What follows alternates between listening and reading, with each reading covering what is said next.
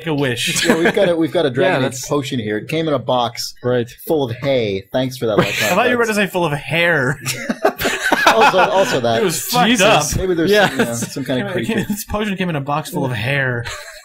I got a box in the mail yesterday after I'd already bought Dragon Age off Steam anyway, but it had Dragon Age in it and some hair. It also had lots of hay, and I opened it up and got hay everywhere, all over my apartment. It was unexpected and stupid.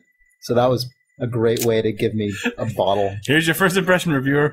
Yeah. Oh, what is this? Exactly. I was coughing. It was really how to make your apartment or office space look like the world of Dragon Age. Yeah. Well, then I told Nick, and he kept reporting back every time he saw hay in the world of Dragon Age. I still haven't seen any. So found some hay. More hay over here. Yep. There's like a trap door with hay over it. You know, maybe that's what they were going for. Was there a potion inside? Containing Gluca Luca? Yeah, the first ingredient in this potion is glucuronolactone. So, which has a nice little...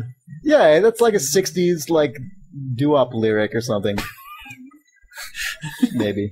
You know what I mean, right? Yeah. I mean, like the three guys in the background, like in the backing vocals. It's the Luca.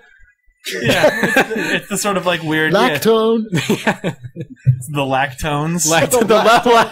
Gluca Luca and the lactones. Glucarugas in parentheses. Right. Well, it's Glucaruga and the lactones. Yeah. With their hit single Dragon Age Elixir. Their hit single L taurine DL phenylalanine. Yeah. This band sucks. Phenylalanine. That too even could go in the little chorus part. This weird press tchotchke was way more in depth. Also, than it's actually now the band is actually Press Tchotchke and the Gluca Local Lactones. Anacetyl L-tyrosine. That one doesn't. No. That was a B-side. Yeah. No one remembers that. Didn't even chart. So anyway, Dragon Age. That's our Dragon Age impression.